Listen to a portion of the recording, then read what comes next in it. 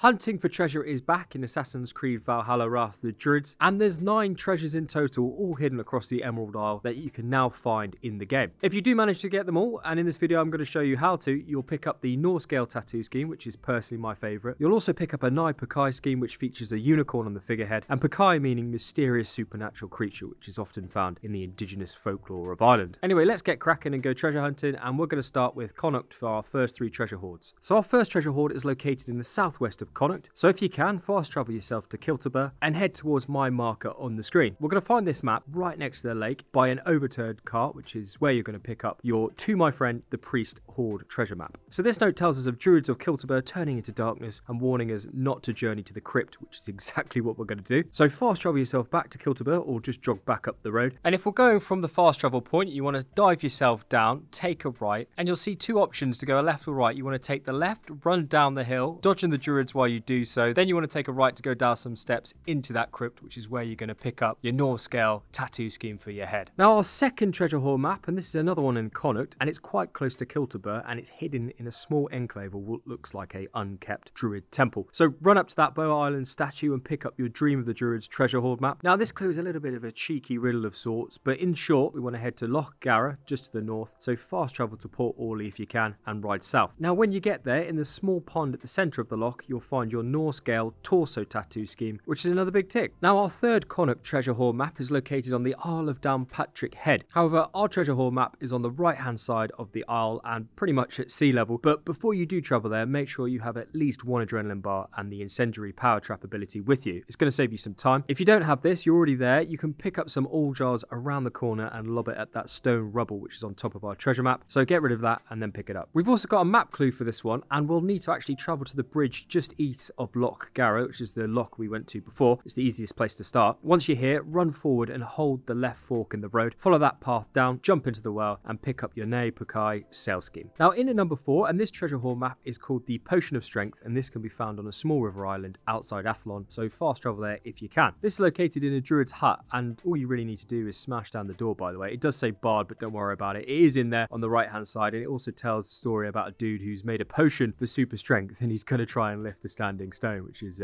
very smart. So you need to head north of the island, and you'll come across a druid underneath a standing stone, which is classic, and that's where you're going to pick up your Norse-Gael tattoo scheme for your arm. So job done. Now for our 5th treasure hoard map, and we're going to be heading into Ulster, and you'll find this treasure map slightly west of Donegal in a plague-stricken village. So when you do arrive, smash out that mended thatch wall, jump inside, climb up the ladder, and you'll find the last days of Village Treasure Hoard Map. So this note tells us of a hidden treasure on the coast, which is where we're going to be going, and it's not too far. Run further west to the cliffs, and as you can see, there's some sort of smuggling enclave down there below. So we want to swan dive down and get yourself into that small cave, and this is where you're going to collect your Norse-Gael tattoo scheme for your back. Now remaining in Ulster for our number 6 treasure hoard map, and you'll pick this one up inside a river house just along the Erne River. So when you do arrive, the right hand side of the house is where you want to be, because you can see an opening to the main door, so you're going to ping an arrow to get rid of that lock, and after doing that, pop inside and pick up that Ulster Treasure Hoard map. Now we've got a picture clue for this one, which isn't a problem because this treasure hoard is actually located at Loch Esk, so fast travel yourself to Errigal Summit and run down the hill if you can. You'll find the Ulster Treasure Hoard on the deck-in, left hand side of the house, where you're going to net yourself the Na Pucai Unicorn Figurehead. Now for the next couple treasure hoard maps, we're actually going to be off to Meath to hunt them both down. This one is slightly north of Tulla Light fast travel point, and you'll find this map in the ruins of the caravan escort. You can ignore the walls if you want and pick up your Treasure Hoard map. It's another picture, which isn't a problem, and for this one you'll want to head slightly south, and this is where you're going to find the treasure just north of the Boyne tombs. So this hoard is on the right hand side of that ruined tomb, which will secure you the Nai Pucai shields for your longship.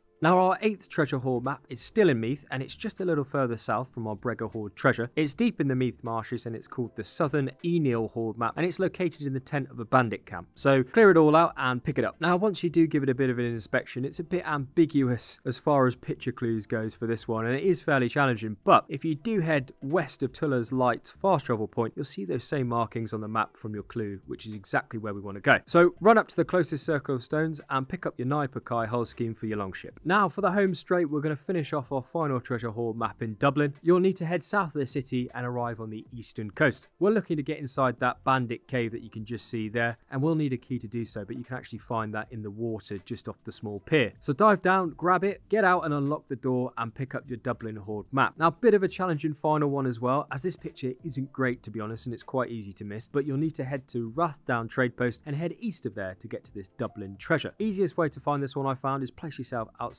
the fields to the east, hop over the fence and then run directly straight to the far corner near the gate. This is where you're going to pick up your final tailpiece for your ship scheme, the Na Pucai, which I'm sure all of you are going to be running with. Great work. Now, if you found this video helpful, a like below only takes a second and it helps me out a lot, so thank you very much. I've also got some more DLC guides up on the channel at the moment, so if you're on a bit of a collector's rampage, do check them out if you found this one helpful and enjoyable. Anyway, I think that'll do from me. I'm sure I'll catch you in the next video, and as always, coffee's on me.